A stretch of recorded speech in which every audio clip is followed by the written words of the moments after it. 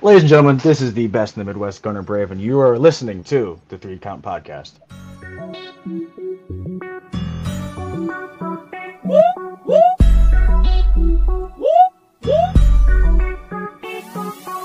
I'm in fashion. Welcome everybody to another great edition of the Three Count Podcast presents Now Entering Ring, and I'm your host, Clifford Red Dog Miller, the man that leads you up this mountain called wrestling. That's right. And like every episode I've asked you, I hope that you guys will say it with me. You should call me your Sherpa. But like every good Sherpa, you gotta have someone who's been there, done that, and can do it more efficiently than you can. That's why it's not about me. It's about who's entering the ring. And today you see him right next to me. He can be found at RPW High Voltage, Lucha Libre, Legacy Pro, SCW, and MPG. He is the king of the North and the man of the Midwest. Give it up for Gunnar Brave. I hear him roaring in the background. I hear it. It's building. Everybody turn up the radio right now. Like, oh my God. No, I appreciate you having me. I appreciate Hell it. yeah, man. I'm excited. So, man, it's cool because you were talking about how you're from the Midwest. So, I got to represent too because, I'm a Nebraska boy myself, but Okay. currently living in Maryland. So, shout outs to the Midwest. Big ups Maryland, too. Don't forget that. Yeah, East Coast can be like, what about us, bro? Be like, yeah, listen, I don't I that. love the East Coast, man, but it's the Midwest. Like, Yeah. yo, so actually, I was doing some research and stuff like that. I saw that you actually are, you're a Seth Rollins Yes. student. I am Black and Brave Wrestling Academy Class 14. So Oh. 3 years ago is when I graduated. Nice. So we've had a couple of those, a couple of the students come on. Kyle Shaddix has been on our show. Kai Love McKenna Kyle. has been on the show. So we definitely had a few of the Brave students on here. It's kind of cool, like seeing like Seth Rollins' school like grow, and you just see more and more of his students going out there and Oh, it's working. wild. It's international now. There's a kid that just graduated from the last class who had been wrestling in Brazil for 3 years, but he came over because he wanted to train there. Like he was already established in Brazil and came over to get more training here. It's wild. Oh, that's cool. See, that's the Yeah. thing that we want to hear about, man. It's just like, no matter like how long you've been training or where you've been training, like you can always go out somewhere else and train to get Can better. always improve. Can always improve. Even if it's not like one of the prestigious schools, everyone's got you can learn something from anybody. So you never stop learning when you're in wrestling. Right. Because even like I know Ziggy Dice, like he's a Brave as well, and it was funny like watching him because he was talking about how he's a rocker, and then he was just like Seth was joking with him and said like hop, come to the school, and he did, and now like look at him like he's like just tearing up. But even him, I've seen him like at other like places like the Nightmare Factory in Georgia, yeah. and then he just keeps growing too, and I'm like, Zicky's a different breed of dude. Zicky's just yes, I'm a massive fan of him. And but yo, more importantly, let's get to talking about you. Who is Gunnar Brave? Gunnar Brave is a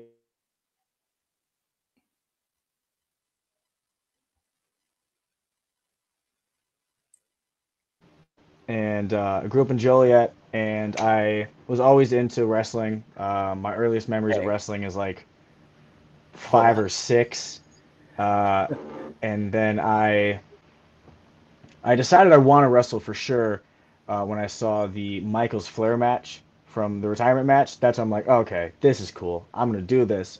So then my parents live kind of the outskirts of Joliet, so we have a big open area, so I could do as much dumb stuff as I wanted and not be judged by people. So I'd get off school, climb on the roof, jump off the roof, just because I was bored. Um, and I went through school doing sports, making sure my like cardio was there and my strength was there. I wrestled amateur for 4 years in high school, and the passion for wrestling is something that never really dwindled in me. I think my parents kind of hoped it would because I want like a college kid. Um, but it didn't dwindle. So once I turned 18, I knew like I've been preparing for this. I've got my cardio there. I've self-taught myself a good bit of things, obviously not to the professional extent. So at the age of 18, I moved to Iowa for about 4 years, 4 months, 4 months to train, and then I moved back to Joliet and kind of got my funds up and reestablished there. And now I am I want to say proud Iowa native, not native, Iowa resident because like it's Iowa. can't really be too proud of it. But I live in Iowa now, and I'm just doing my thing. I'm just a young kid who doesn't either has a really good pain tolerance or is just really stupid, and I'm having fun. That's all I know. Just having fun right now. So as a Nebraska kid, right, I can relate to amateur wrestler myself. Hmm. Wrestled 4 years out in Western Nebraska, and then I moved to Iowa, and I wrestled out in Iowa. Like, so one, I know about the amateur background out there in the collegiate world because that's Oh no yeah. joke. Yeah, whenever you're at Northwestern College up in Orange City, Iowa. Shout outs to the Red Raiders. You guys get that free Big ups plug. Raiders.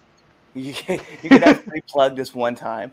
Uh, but yeah, I mean, I wrestled up in that area, and then like I know like the talent pool is like always massive, and then to see the pro wrestling scene is like growing out in Davenport is Oh yeah. ridiculous. It's wild. I've seen even just in like the 3 years that I've been here, kind of back and forth.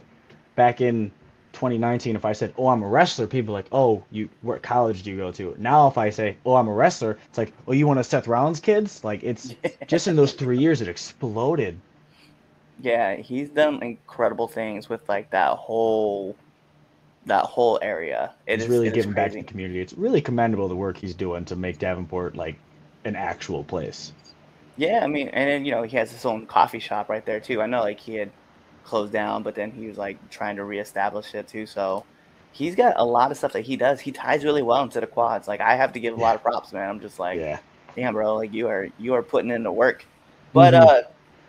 so you said like you got into the sport, learning to jump off the roof of your house and stuff like that. And then obviously you said Michaels and Flair was your go-to match. Um, Yes.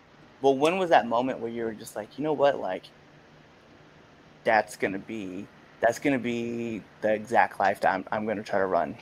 It was actually Michael's Flair. I don't know why, but I was an emotional kid for no type of reason. Like I would just cry for no like I woke up in the middle of the night one time. And you know when you're really tired and you wake up and your eyes are kind of like adjusting to light still? I remember I was like 6. My brother tells me this all the time. I woke up in the middle of the night and my eyes were still adjusting and I thought like the world was ending, so I just started bawling my so for some reason it was weird. I was not the manliest of men as a child. Neither am I now, but it's whatever. But but for some reason, whenever I watched wrestling, no matter how upset I was, it could make me happy again, right? Yeah. And then Michael's Flair was the first time wrestling ever brought me from happiness to like actually feeling emotion, because with the whole storyline they built up to it. So it was at that point where I'm like, um, if this lovely world of wrestling can be such an entity where no matter how upset someone is, it can give them that momentary release from it and bring you out of their world into ours. I'm like, I've never been the smartest kid, I'm not going to be in the NBA. I'm 5'8", if I have the opportunity to be what the wrestlers were to me as a kid, to more, if I'm able to be that to children now or even adults who are going through some shit, where I can just so yeah, Michael's Flair showed me that like wrestling is more than just what's on Monday nights. For some people, it is the thing that keeps them going. It's their mental break, and I want to be able to be that for other people. So that's why I have. Oh God, it's upside down, but it's hard to see. The Michael's Flair, I love you, I'm sorry, super kicks silhouetted on. Oh, There we nice. go, on my wrist. Okay, I I think like it showed that. there. It's fine. Yeah, It's no, fine. I like that a lot. That's actually super fly. Yeah, we all have like we always get like everybody gets like these attachments to wrestlers, and like for me, it's Rey Mysterio, and so Okay. WrestleMania 22, right? Like when he won the title, like that was like the moment where like everything in me like swelled up, and I was not bawling, but I did have tears like coming out because I was just so happy that I got to watch Yeah.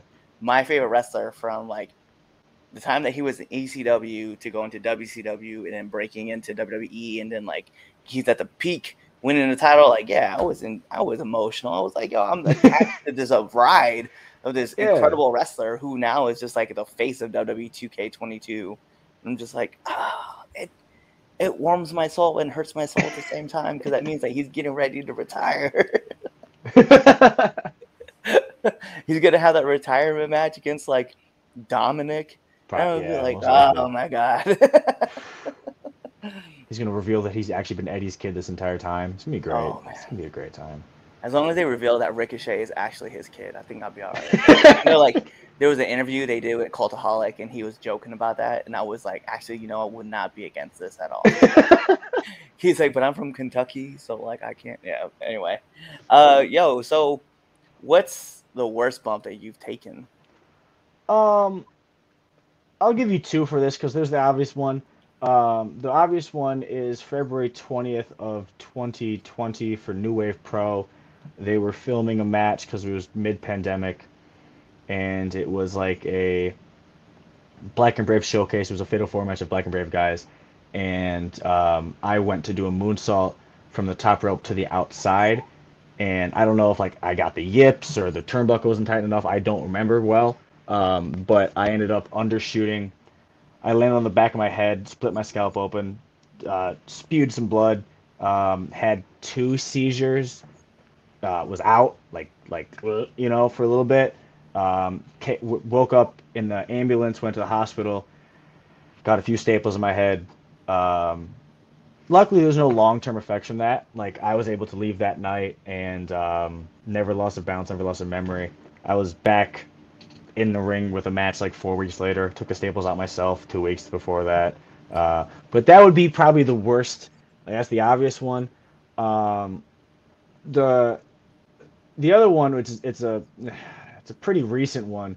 I had a unsanctioned match in Rocket Pro Wrestling, and there was a door that we had slanted up, and we put cut in half soda cans on it, sharp side up, and I took like a crucifix power slam on it.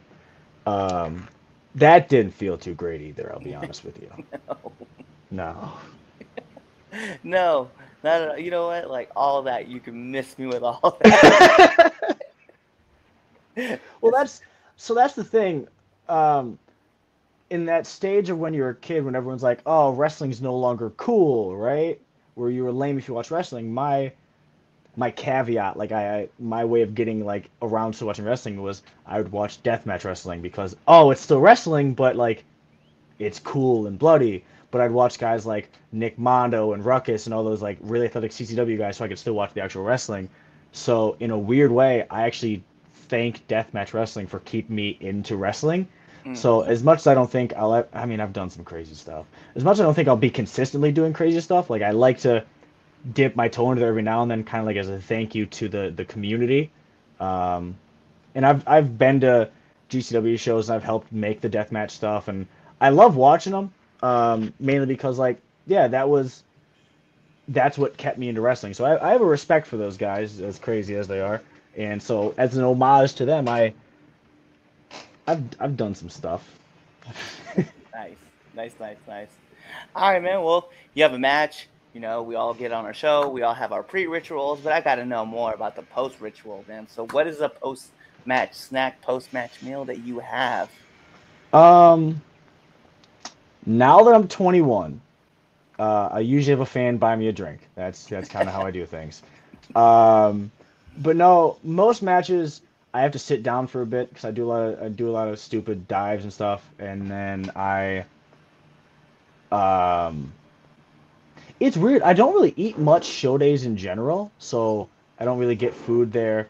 Um, but yeah, I need a mental cool down, so I'll just walk around, and once like the show's over, I'll just go converse with people, and then if I'm in my hometown, I'll find like the a club to go to with the boys. But I've always been I was never really a big party guy until I became 21, so I don't really do much wild stuff until now. So post match for me, you'll see me sitting in the back complaining about how much my neck hurts, and then I'll go out and act like I like people. I like that. I like that a lot. So, what's one of the hardest lessons that you've had to learn being in the business? Um, Patience. It really is patience, because like, especially when kids come through Black and Brave, and not everyone, but I've definitely seen it. People expect, oh, that man's flying down the street. Um, I got my bay window in front of me. Patience is key because like I've seen a lot of guys that like they'll go through Black and Brave and they usually people with this mindset usually quit right away, but they think like, oh, because we have the name attached to us, once we're done we get signed, you know. Um, I've been grinding the same 4, 5, 6 states for 3 years, and like, is there progress? Yes, but it's very slow because now there's thousands of wrestlers in every town, it feels like. So it's really just the biggest lesson I've learned is how much are you willing to give to get back? Because at my stage right now, I don't get much back. You know, I'm they young, I'm dumb. I'll go anywhere if someone gives me like $20 for gas. I don't care. So like, it really is just a matter of like how much do you really want it? And that's something that I've already struggled with a few times, you know, especially after the big injury. I was like, is it really worth doing this again and being stuck in a wheelchair at the age of 20? Like, is that worth it? Um, but the hardest thing to learn is how much do you really love what you're doing? And for some people, it's they don't love it enough to see it through. So it's a test of your mental fortitude. Yeah, and that's the thing about like that's the one thing about wrestling that's kind of like kind of odd, kind of cool, kind of rewarding, and it also kind of sucks at the same time, right? Is that you you're tested every day, whether Hmm. it's something that you really want to do, and if it's not, and then you're like putting in the work, and you have to constantly remind yourself that like no matter how hard you're working, like someone is out there working harder than you, and then you're like, is it really worth it, right? And I know I've only been in for 2 years, and I have asked myself that question a couple times. Hmm. It's like, do I really want to do this? And at that, like, you're okay. You put out there, you're 21. I'm turning 37. This year, and I'm You like, you wear it well, sir. yeah, You oh, wear it I well. appreciate it. First, let's not do that. Let's not go there. But like, it's the aspect of like, yeah, like you really you kind of know the window, and you're kind of looking at it like, I have this much time, but you got to be patient because at any time that window's gonna bust open, and then you're kind of like, you want to force your way through, but that gets looked down on as well, Hmm. and it's definitely tough. And you're just like, you have to constantly remind yourself that like, hey man, good things come. Just keep grinding, keep pushing, and things will break for you. And so I'm just like, okay, I hope so. And just like I'll just keep doing what I'm doing. And I remember talking with Dak Draper, and we used to work. I at the gym that I work at is he used to work out of that gym, and we used to talk daily, right? Not always about wrestling, but there was a time where I was like, hey man, like, how do I get here? How do I get there? How do I do this? How do I do that? Right. And just ask them questions. Hmm. And he would have answers for me. And he would be like, this is what you need to do. This is the path you want to go. If you're trying to get to this spot, you need to, hit up this person, go to this place, and then go to that place. I'm just like, damn. All right. This is a lot of work, but I'm gonna do what I gotta do to get there. Hmm. It really is like a who do you know, which is good and bad, you know, because I'm not gonna name drop any companies, but there was this one show that I wanted to wrestle in just to go to a different town, and like the roster is just horrendous, just absolutely horrendous. But I want to work there. Like, cool, I got a friend in town that can see me wrestle for the first time, and they told me no, and I was heartbroken because I'm like, I could do the coolest shit your company's ever seen, and you're gonna, because they didn't know who I was, and I sent them matches like, oh well, no one here knows you, but like, I got booked at IDBA because Steve Manders drove me. It really is who you know, and it's a stigma that can lead to very good or very bad things because obviously people aren't going to bring people who they don't like with them, but also it's like, what if I don't know anyone there, but I could benefit your company? It's yeah. Yeah. I've gone to a couple places, and they've told me no. Like I've emailed the promoters and stuff like that, and they told me no. And then I've gone to other places where like they're like, not that I would name drop a company, but there's a company, they're running a show for veterans, and I just happen to be a veteran. Hmm. And me and my trainer and his other student, who was also a veteran, we went to the show and we worked the show. And although one of them, the other student, isn't still there, right? They've asked me to repeatedly come back and come work for them. And I thought that was cool. And I was like, oh, okay. But if it wasn't for my trainer and his name and his trainer and Mm-hmm. them knowing his trainer, like personally, I don't know if I would have ever got that opportunity. Not that I'm not great. Yeah. I'm very grateful for it. And Mm-hmm. I know the magnitude of what comes with it. But I was like, okay, let me let me keep pushing and grinding and try to figure this out. So Yeah. I definitely understand where you're coming from with that. So what kind of advice would you give to like up and coming wrestlers? Um,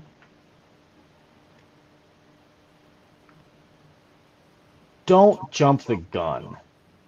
That's one thing I've also learned. And there's multiple aspects to it where it's like, uh, if you really want to do this and you really want to be something in this business, you have to fully commit yourself to it, you know. I have a buddy who wanted to go to this training school where it was like you go there once a week for 2 hours and then after a year they graduate you. It, there's nothing wrong with that, but like you said, time frame, the window of opportunity really isn't the largest thing in the world, so you really have to get into it. And that's why I went to Black and Brave because like yeah, it cost me a pretty penny, but I knew that if I want to start on my road correctly, I need to have a good foundation. And then once you get that foundation, you need to almost pick your spots because I remember the I me and my tag partner had an opportunity to go to the show that would have been a big company for us, but we were not ready for. So one of the vets that we knew, they pulled us aside and said, "Hey, like you can do this show, but like if you go there and you shit the bed, they're not going to bring you back when you're ready, no matter how ready you get. So just if you want to do this, put your nose to the grind zone, work, listen to anybody, go vent ideas, bounce back and forth. Don't be stubborn headed. Keep your ears open and just take things one step at a time. It's the best way to look at it. Yeah, no, that's great advice, and it's great advice to give. Like while you're getting on the come up, like it's definitely important. Uh, so, being that you've been around in a lot of different locker rooms and you've kind of been traveling a little bit, I got to ask for one do and one don't of the locker room. Um, do is mainly just obviously there's the whole like oh walk around and shake hands with everybody, which is kind of uh some people say it's gone, some people say it's still there. I still do it because it's a respect thing, but the biggest do is just be respectful.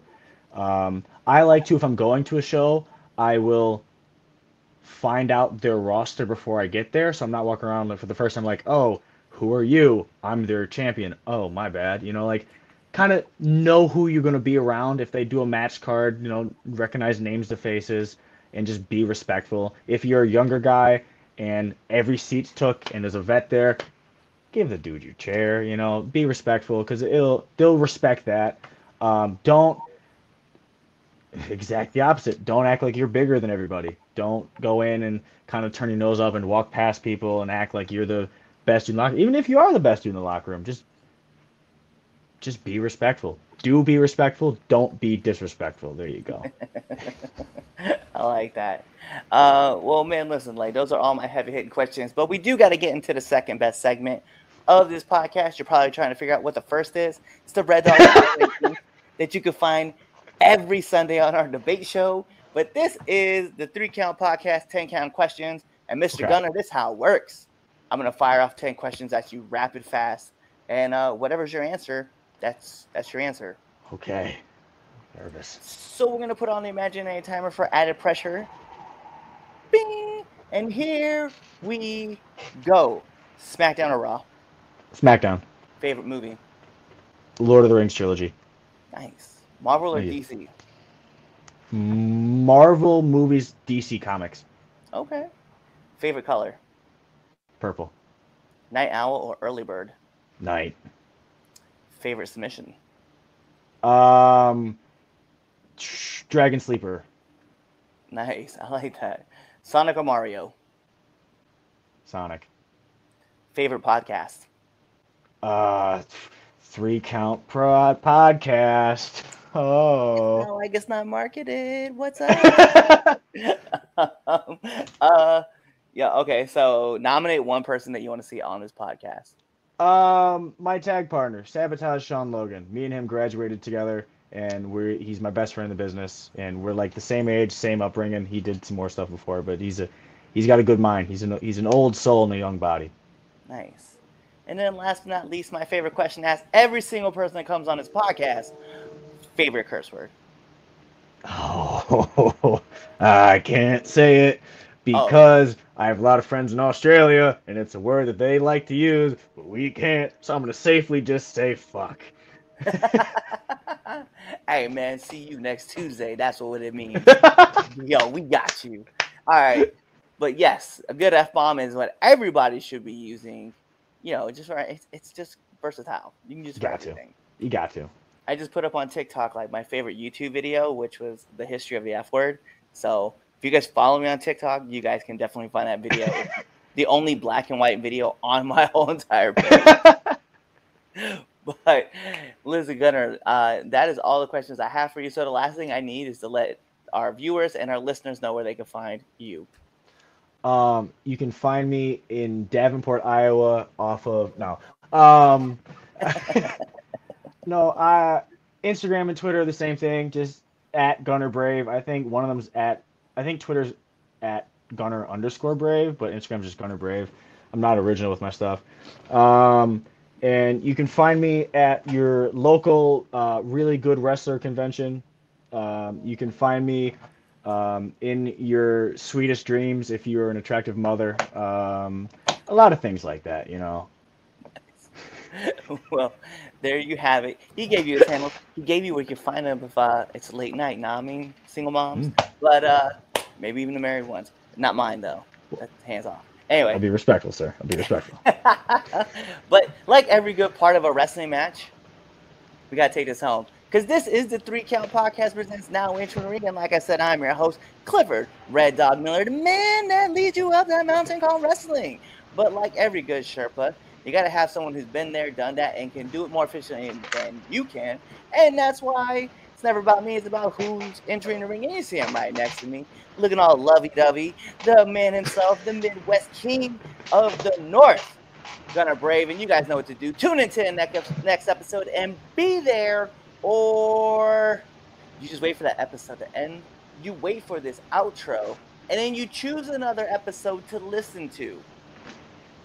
Peace.